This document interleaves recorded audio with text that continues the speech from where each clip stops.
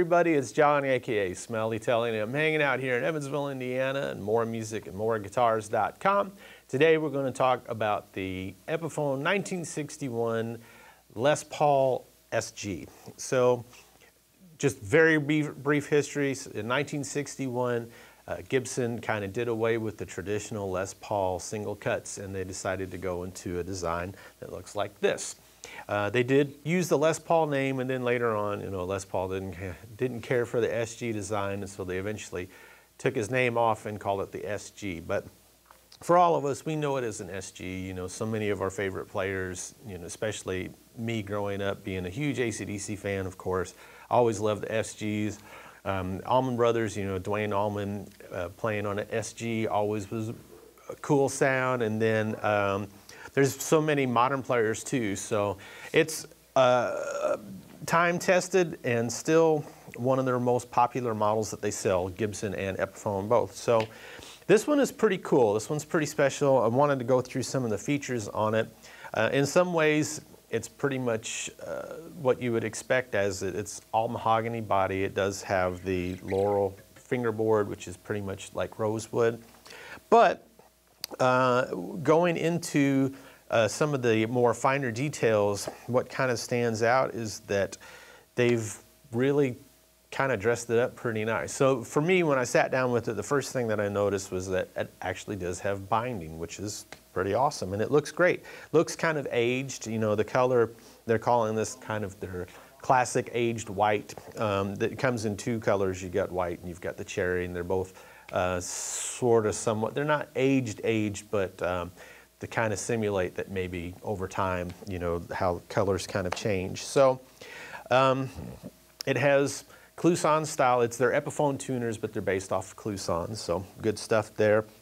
You have the Burstbucker pickups by Gibson. So these are not Epiphone pickups. These are actual Gibson Burstbuckers. I think they sound great. There is a fan base of people out there that love the Burstbuckers, and I'm one of them. I think they sound awesome. The wiring, you have CTS wiring in here. So really it's a, yeah, it says Epiphone, but I mean, it's a Gibson, It says Epiphone, but it's a Gibson, right? And then we've been having a great time playing it. The one thing that we don't have, but we will probably in a shot sometime in this video, is it comes with a fantastic case. And I think Larry's going to get the case right now. Just improvise, John. Yeah, okay, so while he's getting out the deluxe case, and that is actually, that's a fantastic case. That is, was not expecting that, and so much so that Larry said we need to definitely talk about it. So there's the case. There was Larry, there's the case. So, and here's Larry in the case. No, we can't fit Larry in there, not without some power tools. Anyway, back to the guitar. So it's set up kind of like how you would expect an SG, right? You got two volume controls, and you have two tone controls for each pickup, three-way selector. Nothing special going on there, or nothing new going on there. So in the demo, or in the beginning of the demo, you heard me playing some crunchy tones through this Mesa Boogie. And honestly, these pickups are a great match for this guitar.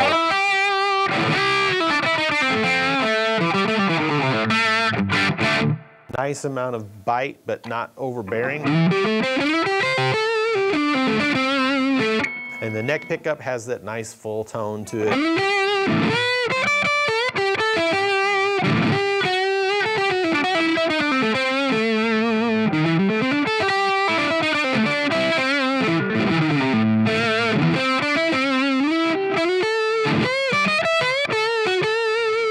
Really full.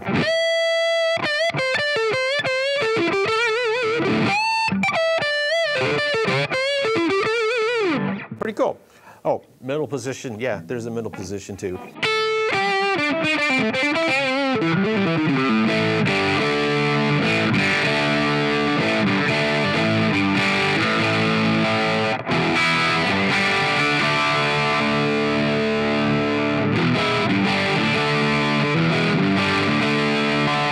Pretty cool stuff. You can do the whole thing where you roll back the neck pickup.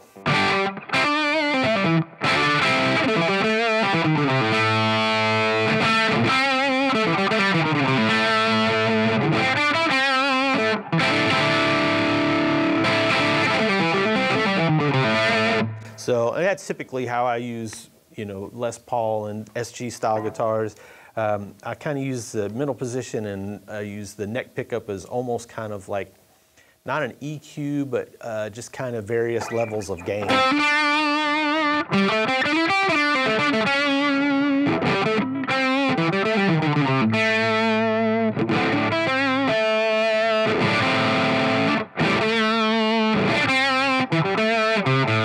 Pretty cool. I love it. So let's get some clean sounds real quick too, because they can be played clean as well. There's the bridge pickup.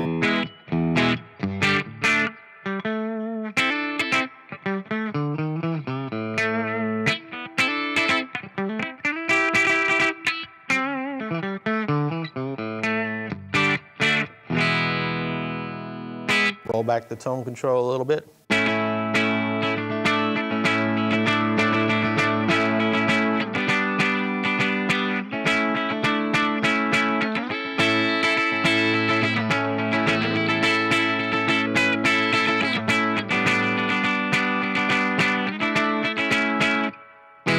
Awesome stuff, right? So we'll go to the middle position.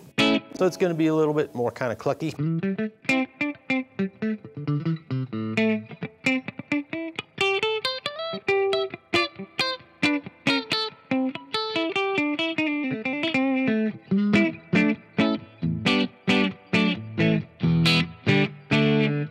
And neck pickup.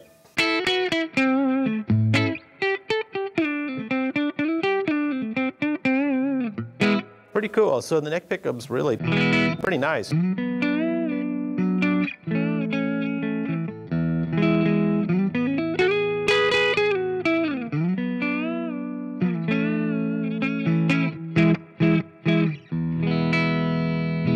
Very full.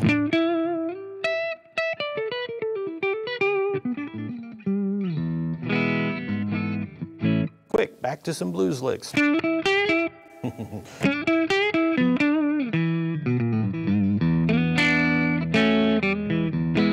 Awesome. So we are totally impressed with this guitar. I say we, the collective we, everybody here at More Music.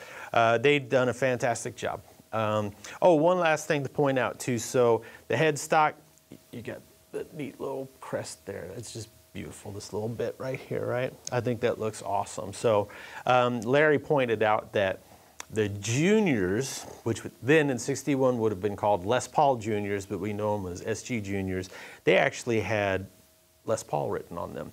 I've seen one. I remember being in high school and being at band camp. This was like 1986, and the RA had one of those original SG Juniors laying on a counter, just laying there all beat up, and it had Les Paul written on there, and I was like, oh man. I wonder if I can run faster than that guy, but I didn't test it out. Anyway, it's beautiful. It looks really cool. And actually, my first electric guitar I ever bought for myself with my own money was an Epiphone, very kind of similar to this, so which also takes me back many, many, many years. So awesome. This is a cool guitar with a cool case, you know.